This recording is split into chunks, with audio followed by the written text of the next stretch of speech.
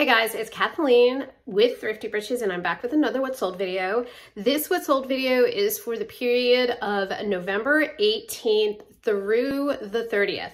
And please keep in mind that during this period, for 8 days, my store was closed. So all things considered, sales were not so bad, considering that for 8 days, I had totally shut down shop for the week of Thanksgiving. If you're new to my channel, I'm a part-time reseller, full-time school counselor, and I share an eBay store with my sister Karen, who's a full-time educator and a part-time reseller, and we make up Thrifty Britches. We troll yard sales and garage sales and thrift stores looking for undervalued merchandise that we can flip for a profit on eBay, Poshmark, Mercari, and most recently, Etsy. I'm going to jump right into it with my eBay sales. So the first item that sold was this lot of 9 Sesame Street easy to read or starting to read or learning to read books. I think it's starting to read books.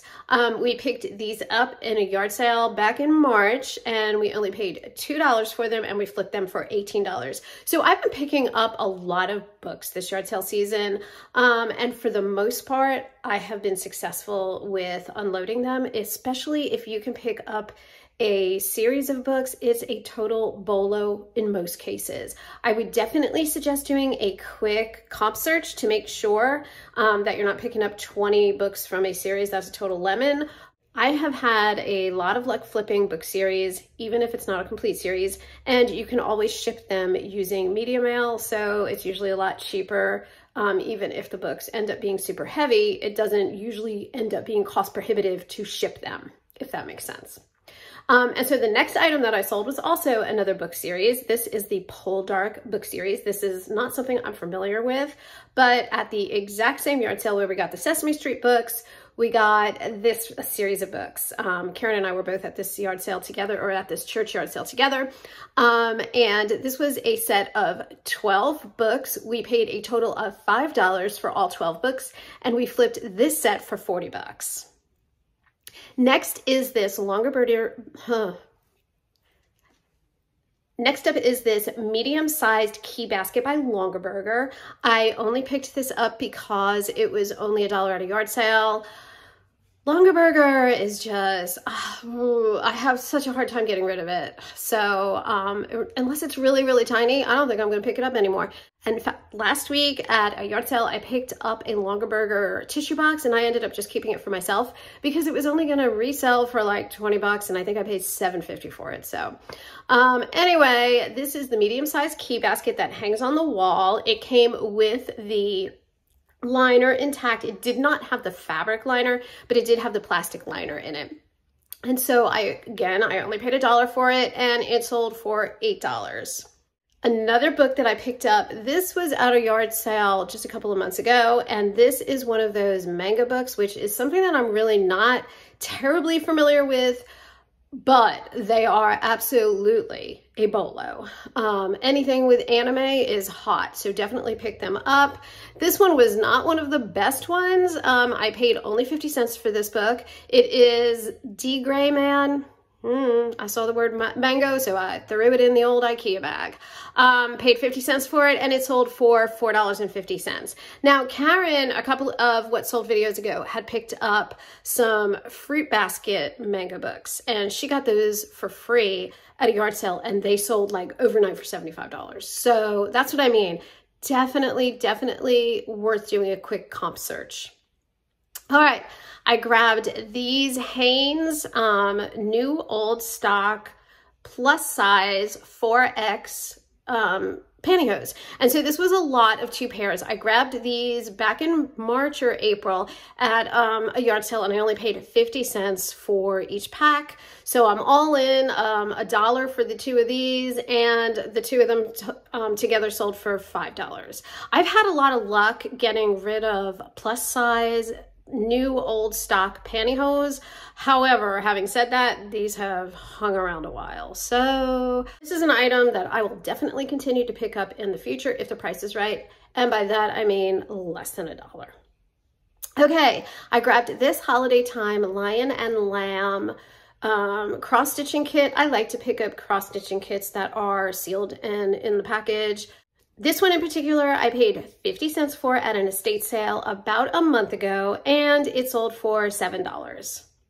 I grabbed this Life is Good long-sleeved gray woman's size medium t-shirt, long-sleeve t-shirt, and it has this cute little snow angel emblem on the front.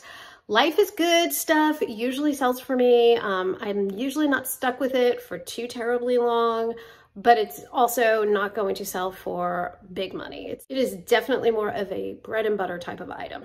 So I paid only $1 for this at a yard sale, and it sold for $8.50, but it's only been listed a couple of weeks. We grabbed this Z Supply Burnout long-sleeved size large t-shirt at Goodwill. We grabbed it at an estate sale for only $3, and it sold for $15. Okay, y'all remember that at that church yard sale that I went to about a month ago, I got all that goody stuff. Literally everything, all of that new old stock goody stuff has sold with the exception of one pair of barrettes. Everything else has sold. I couldn't have paid more than 75 cents an item, and it all sold really fast and for really good money. So BOLO, BOLO, BOLO. If you ever find it, grab it. My biggest regret is that I didn't buy it all. Foolishly. I thought that some of the, not wire brush, what are they, like bristly brushes, weren't going to sell. I did a quick comp search. It was kind of like, some of them sold, some of them didn't. There seemed to be a lot listed, so I left those behind, and I'm kicking myself. I should have just grabbed them all because they probably would have eventually sold. All right, so I actually sold, in this What Sold video, I have got 3 of the picks, and all 3 of them sold within 24 hours of each other. So the first 2, this one is a green pick. Again, it's new old stock, Goody. It's from 1989, 1990, right around there, 75 cents. And this one I accepted an offer of $13. And I'm really kind of sorry that I did because I had it listed for $18, and boom, boom, the other 2 sold right after that. So this next one is the pink version of it. Again, 75 cents at that yard sale. This one sold for $15. This vintage cuddle knit Aztec poncho I picked up based upon style just a few weeks ago at a yard sale. I paid $2 for it. It is in a size, it's like in a one size fits all, but it's super, super oversized. And this was at the yard sale where I picked up all of that Lane Bryant. So there were a lot of plus sizes. So this was definitely a larger size poncho. And again, I only paid $2 for it, and it sold for $34, which was my full asking price. I grabbed this J. Jill linen short sleeve cardigan. It was really cute. It had these pockets in it. It was not new with tags, but it was in a size large. We paid $5.99 for it at Goodwill, and it sold for $20. Now this has been listed a hot minute. I definitely listed it in the new year, but like right after the new year started. I want to say I listed it around January or February, and so it sat around all this time. Okay, here is the last of the goody picks. This one is the black version of it, and this one went for full asking price of $18. So hip, hip, hooray. I don't know if you remember, but when I had picked up this huge lot from Facebook Marketplace of all of these calico critter things, and one of the items was the house. And then when we got it home and I looked at it a little bit closer, I realized that the house was kind of janky. It was in like... the hinge part of it was kind of broken, so it was separating a little bit.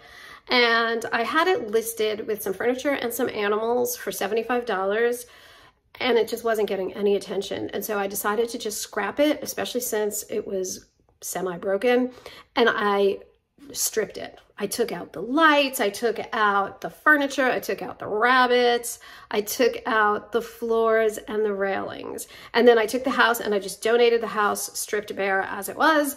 And so this is 2 of the ceiling lights that were in that house. They are in total working order. And so I figure I'm about $1 into them based upon all the other items, because besides the house and the furniture, and the rabbits, I had a lot of other animal families as well as a lot of other furnishings. So all in all, I probably had about 8 to 10 lots of stuff from this one purchase of $30 back several months ago. So I figure I'm about $1 in for these lights, and they sold for $12.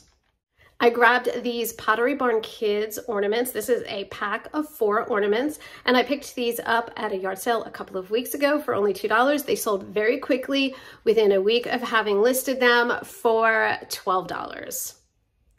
And the last item that sold on eBay during this period was this J. Jill Wherever 3/4 sleeve navy tunic / dress. Really, really pretty in a size large, and it had some nice detailing, not really so much lace, but almost like crocheted detailing that was inlaid right at the sleeves. Very, very pretty. We got this at a yard sale for $3, and it sold for $15. All right, moving on to Poshmark. I had one item that sold during this period on Poshmark.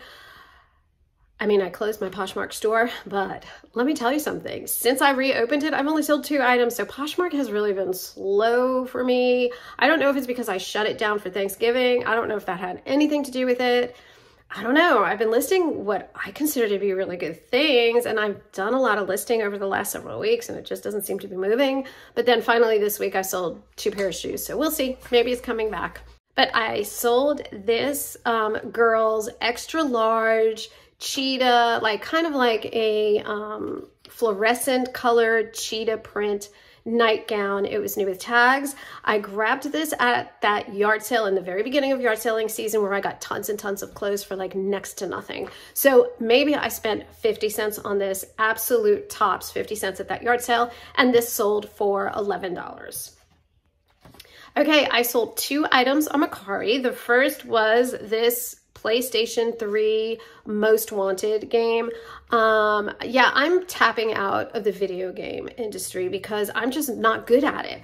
I don't know which ones are good games, which ones aren't. I know all I have to do is scan it through the eBay app to get a quick barometer. But when I get to a sale and I see them and they're only $1 and there's stacks of them, I really just don't feel like doing it. So I think I'm just done because I keep on picking lemons. So this was a lemon. I actually got 3 different PlayStation 3 video games. They were $2 a piece, so for $6. Somebody messaged me on Mercari and said, hey, would you sell me just the Most Wanted? So I said, sure. I had all 3 of them listed for $14. So he took this one for $8. So I figured, well, at least I got my money back. So I am $2 into that, and it sold for $8. But P.S. in the next What Sold video, because in the beginning of December, he messaged me back again and he said, hey, how about that Call of Duty Ghosts game? Would you sell that to me? I said, sure, you can have that for $6. He's like, okay. So I ended up getting my $14. So not the best of sales, and they really are easy to list, and they don't take up a lot of storage. But I just pick up more lemons than I do more home runs. So I think I'm tapping out. I think I'm done with video games. Let me know in the comments if you've had any luck selling video games. I know that there are resellers that do nothing but video games. That's just not going to be my niche. I don't think so.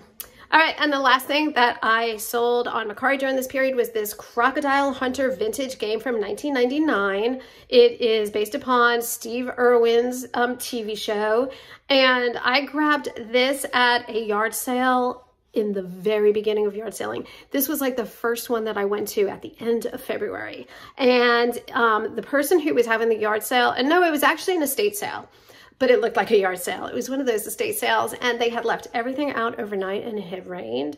And so this was under something, so it wasn't totally demolished, but it was definitely damp. I had to let everything dry out and then test it, but it ended up being okay. I paid only $1 for it, and I sold it for $20. Okay, on Facebook Marketplace, I have had 2 sales during this period. The first was this American Girl doll set.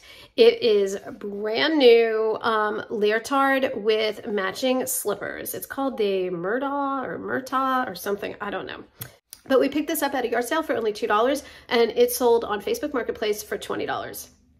Facebook Marketplace is hard for me because there's no recourse. If anything goes wrong, there's nobody that you can call, no customer service, but even more to the point for me anyway, it's hard for me to track. I have to be paying attention to my bank account to make sure that I have gotten paid on these items. And sometimes it's just not worth it. But then again, there are things that are selling on Facebook Marketplace that I'm not selling anywhere else. Perfect example, the American Girl doll stuff. That stuff seems to be moving on Facebook Marketplace, whereas it's kind of dead, at least for me, on eBay. And then the last thing that I sold on Facebook Marketplace during this period was this RCA vintage VCR and remote control combo. I grabbed this at an estate sale several months ago for $3. I did it because watching Kayla on Homeschooling Picker, she picks up VCRs all the time. So I wanted to give it a shot and it was dead. I mean, no interest whatsoever. And then in the same week, I had somebody on Facebook Marketplace say, oh, I'm going to come pick it up on Sunday. And they were going to pay full price. They never showed. And so then a day later, I got an offer of $40. Took that offer and sent it out. So happy to get rid of that. I don't know if I'll do that again. The VCRs are a lot of work for me to have to test them and go through all of that rigmarole, and then shipping them is really kind of a pain in the butt, to be honest with you. There's a lot of wrapping supplies and cushioning it and all the things, and then the stress of, is it going to get there in one piece and not be broken? Plus they're expensive to ship. And so sometimes I think that's a deterrent for the buyer. I don't know. I would probably try it again if I could get it for less than $5 and see, but I don't think that's ever going to be kind of my thing. And so I sold only one item on Etsy during this period, and it was this lot of 14 Disney books. If you remember, I grabbed these about a month and a half ago at a yard sale, and I paid only $8 for the whole lot, and I lotted them up into 4 or 5 different lots. This is the third lot that I've sold. I have more than made my money back. So see what I mean? Books, particularly book series, absolutely 100% worth running the comps. Because you can make some decent money. And so they're also really easy to photograph. I mean, you just take front, back, done. Then I scan through, I look, make sure there's no marks in them, no writing, no torn pages, all the things. And then boom, they're listed. And particularly on Etsy, I've been getting a lot of attention for these Disney books. This I figure maybe I'm $5 into it since I paid $8 for the whole lot. And honestly, I think I'm probably only about $3 into it, but we'll use $5 to be conservative. And this lot sold for $44. All right, guys. So for totals, during the period of November 18th through the 30th, I sold a total of 22 items in spite of my store having been closed for 8 of those days, for which I paid only $43.74, making my average cost of goods $1.99, which is low for us. Usually we're right around the $3 mark, somewhere around there. I sold all 22 items for a total of $388. And so if I estimate fees of 13%, that is $50.44 for a total profit for that period of $293.82. Really happy with those considering I was shut down for all that time. All right, guys, that is everything. As always, if you like this thrifting content, if you like this type of stuff, please hit the thumbs up, subscribe to our channel, and let us know that you like this kind of content. All right, guys, have a great week. And remember, it's not cheap, it's thrifty. Bye, guys.